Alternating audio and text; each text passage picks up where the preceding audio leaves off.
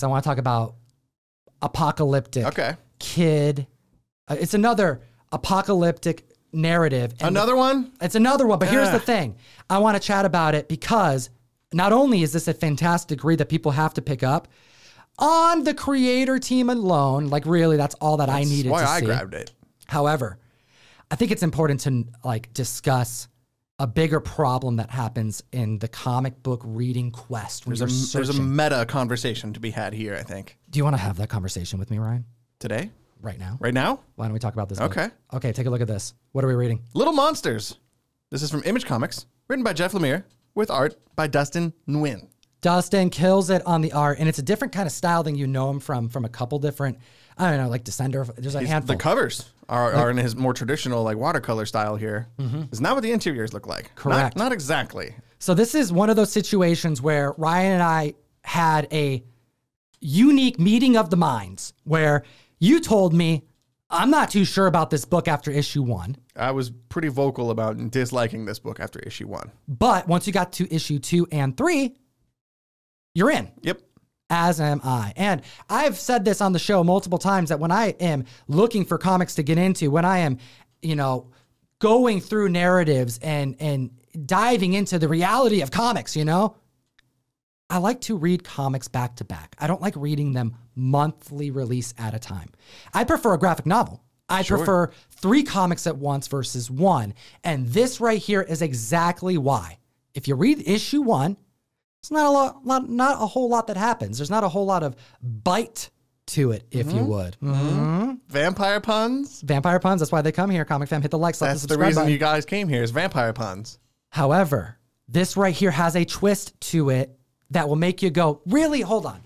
Another apocalypse book? I'll double down. Another apocalypse book that follows children?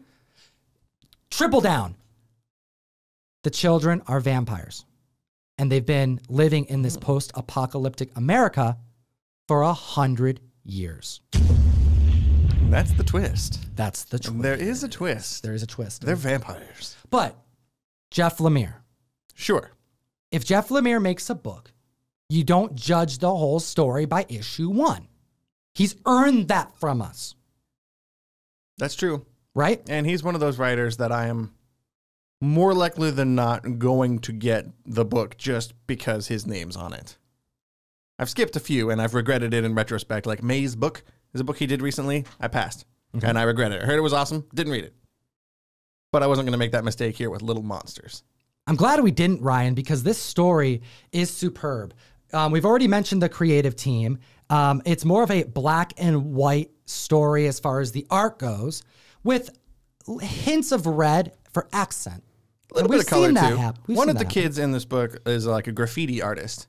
Yes. So we do, actually this kid right here, Romy? Romy. Romy? I've been calling him Romy. Okay. I don't know how to pronounce it, but they are a graffiti person.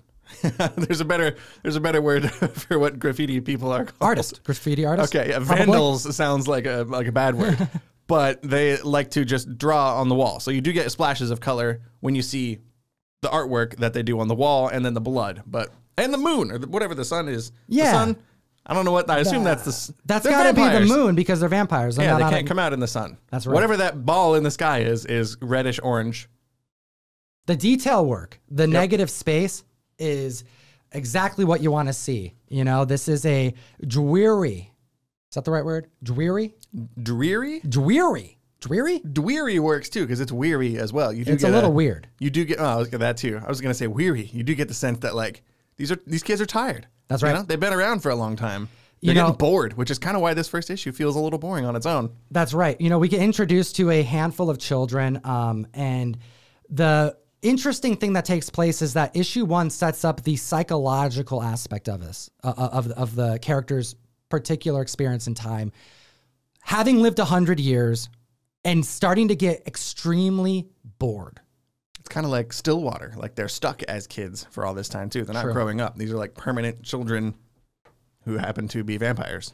We have Lucas who plays a lot of music, for example. He's playing guitar and he is writing songs constantly, and he gets asked by one of his other vampire, siblings, we can call them for as far as we know in this story. It's hard to know their names also, by the way.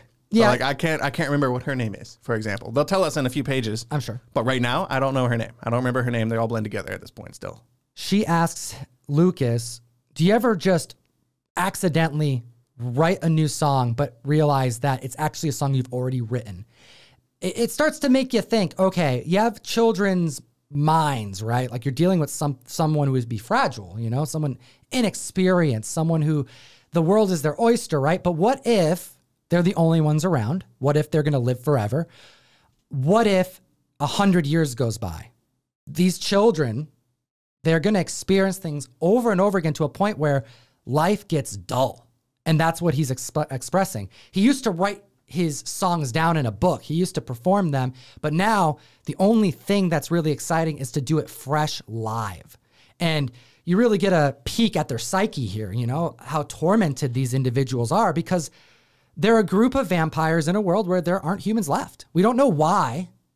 We'll get little tastes of why, but we're going to let you guys dive into that yourselves when you inevitably get this book, because it picks up quick. There's 3 issues out at this point right now, so it's still relatively recent. There's not a lot of information about why exactly there are no people in this world. We just get this roving band of vampire kids who are eating rats. True. Because there's no people. There's no people. They don't even really know what it's like to have the taste of human blood, which is really what the vampire life is all about, right? It's supposed to give you that energy. It's supposed to give you that agility that vampires are known to have. They have a lot of the same vampire traits. However, in this world with no humans, you got to eat something. So clearly they're eating what they can. They can eat rats. Even these boys down here, these twin boys who are also vampires. All these kids are vampires. Right. They're like the kids who, I think back when I was younger and my mom would say, hey, yeah, go have fun. But, you know, those kids, their parents let them do a little more. Those are the bad kids. Not necessarily bad, but the ones that are a little bit more rambunctious. They're more likely to jump off of something, you know? They're more likely to get dirty or whatever, you know, play in the mud or what have you. It's kind of like, you know, the Phil and Lil type of kids here. I was literally just thinking Phil and Lil, by the way. Whoa, fired at Ryan.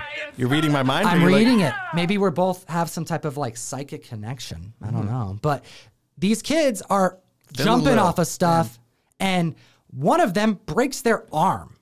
And he says, oh, damn, this is going to take a whole day to heal. So clearly we have a lot of the same vampire traits. You know, this has very much been done before. You know, the lore is all the same. However, the twist that they are the last ones on Earth, supposedly, is the big reveal that makes this so intriguing. And talking with you before we went live kind of changed my mind on this comic even more, because you pointed out specifically how this book gets into their psyche and what it is like what it must be like being stuck in these bodies in this world with no people and only each other to keep yourselves entertained, and what that does to your brain over time. It's not what you'd expect, hearing that it's a vampire book. This is definitely, we just talked about what's the furthest place from here recently. That clip actually just went live like today on YouTube, so it's pretty appropriate on our channel. But this book reminds me a lot of that, like a group of child friends wandering around in an apocalypse. However, there's vampires. It's a weird twist. We end issue 1. We're not going to give you too much more of a spoiler here, but we want to leave you with some meat on the bone. The discovery of a human that they haven't encountered. Like in general, they haven't encountered humans at all for quite a long time. But clearly there is a human that gets discovered in this issue. And these children are going to taste blood for the first time. They're waiting on someone to return. Now, that person, we're not going to show who they are. We have ideas of who they could be, but there is a vampire, elite vampire, a lord of the vampires, a king of the vampires, possibly Dracula, who knows? But there's someone that they're waiting on to return, but it's been such a long time. I would be really bummed out if it was actually Dracula. Like, it better just be a vampire guy. Just like, someone fresh. Not Dracula. Count Dracula would send this book in a completely different direction. Count Dracula, Ryan says.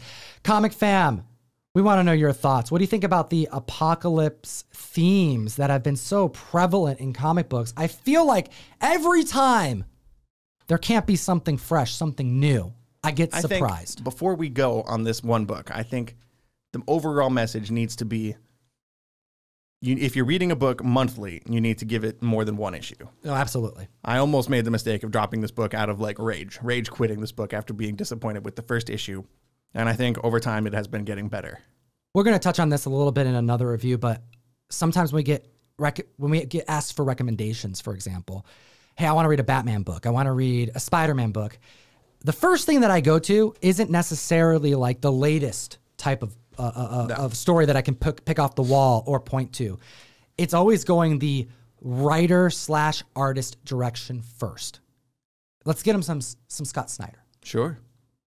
Right? That's usually more dependable than like Jeff Lemire, for example, like giving them a writer that you know can deliver a good story versus here's Batman. You like Batman, here's Batman. There we go.